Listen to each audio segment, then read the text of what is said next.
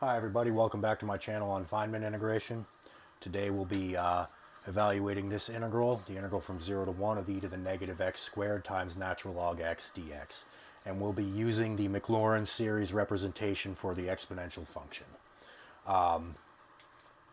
Okay, so our first step, by the way, there's a big clue in that natural log x right there, that we're going to be replacing that with an x to the t. Because that really helps us recover that natural log x when you use the Leibniz rule to differentiate under the integral sign.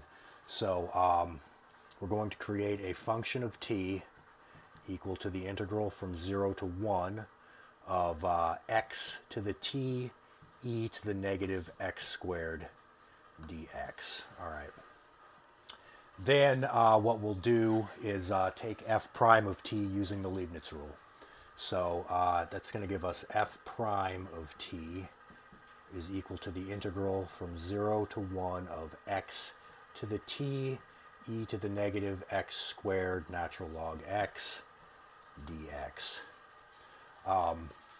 Evaluating our f prime at the point t is equal to 0 will give us back our original integral.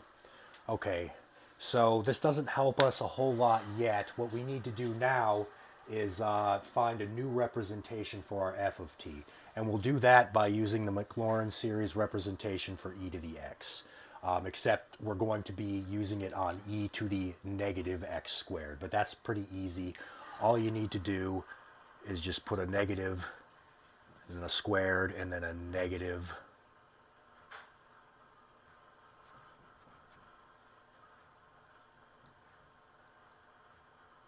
like this.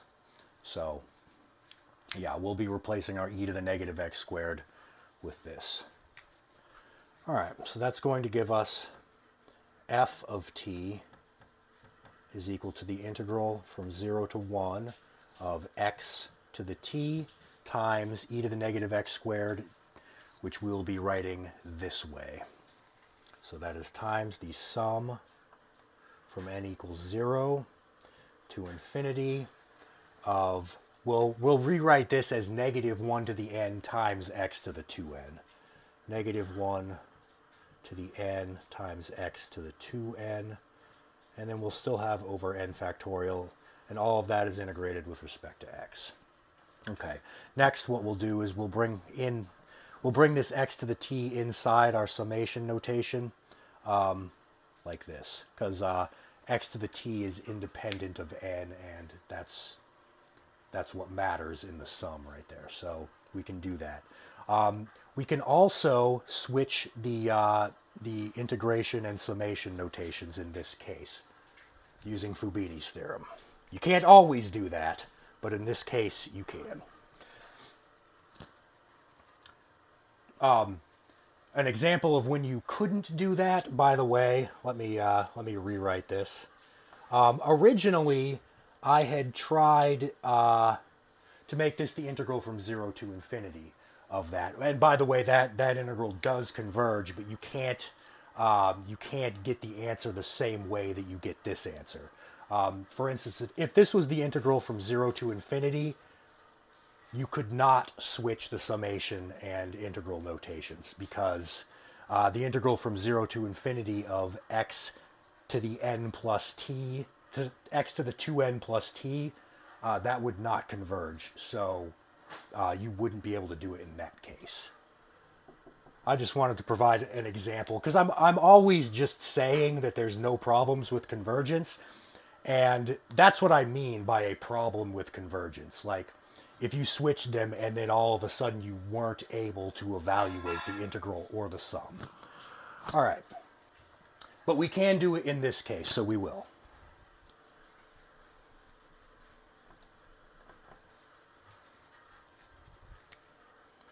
So that's going to be the integral from 0 to 1, and we'll have our sum notation on the outside.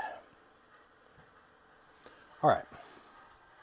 We can bring out our negative 1 to the n over n factorial.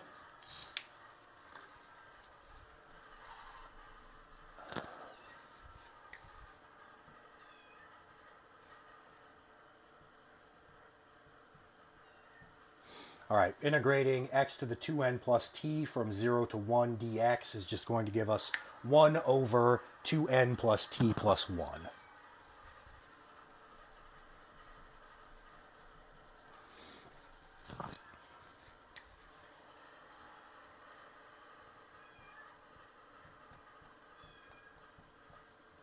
Okay, great. Now we have our f of t, but we need f prime of t because that's what we're going to be evaluating at the point 0 to get I. So let's just take a derivative with respect to t. So f prime of t is equal to the sum from n equals 0 to infinity of, let's see, we'll still have negative 1 to the n over n factorial, but now we need to take the derivative with respect to t of a set of 1 over 2n plus t plus 1. And that would give us negative 1 over 2n plus t plus 1 all squared. So we'll take care of that negative sign by just adding a 1 in front of that n on the exponent on negative 1, and that would switch the sign. Okay, so now we have n factorial over 2n plus t plus 1 all squared. And evaluating that at the point t is equal to 0 would give us the sum from n equals 0 to infinity of negative 1 to the n plus 1 over 2n plus 1 squared times n factorial. And that is the answer, and and that is equal to I. Forgot to show that, yeah, because f prime at 0 is I, and it's also this thing. All right, yeah, so I don't think you can do any better than this. I've been wrong before on this channel, and people have corrected me in the comments. But I did briefly research this sum, and it doesn't appear to have any sort of special representations. So I think that's as good as you can do, but that's pretty good because you'll notice that due to this n factorial in the denominator, that's going to approach the true value of that integral extremely quickly. I mean, if you go through, let's just say 10 iterations of this, I mean, you're going to be within at least 1 over 10 factorial from your true answer. And I mean, it's actually going to be closer because you also have that 2n plus 1 squared. But that's kind of insignificant compared to your n factorial. So just imagine if you went through 20 iterations of this. You'd have some number over, you'd only be changing it from that point on by a number less than 1 over 20 factorial. And 20 factorial is astronomical. I mean, it's a ridiculously large number. That means 1 over it is a ridiculously small number. So yeah, it's going to approach the true value to that integral extremely quickly. And for an engineer or a biologist or a physicist, this is a good enough answer for your integral. So anyway, there you go. Hope you enjoyed that.